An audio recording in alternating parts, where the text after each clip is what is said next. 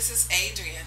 Today is December 4th, 2012, and I'm going to give you a great tip on how to lower your cholesterol by eating raw onions. If you eat more raw onions in your diet, you can lower your cholesterol and your triglycerides. And I have one more tip.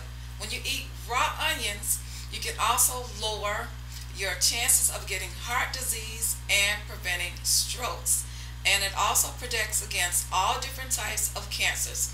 You can also benefit when you cook your onions, but the best way is by cutting up your onion and eating it raw in your foods. If you eat hamburgers, sprinkle raw onions over your hamburger instead of frying.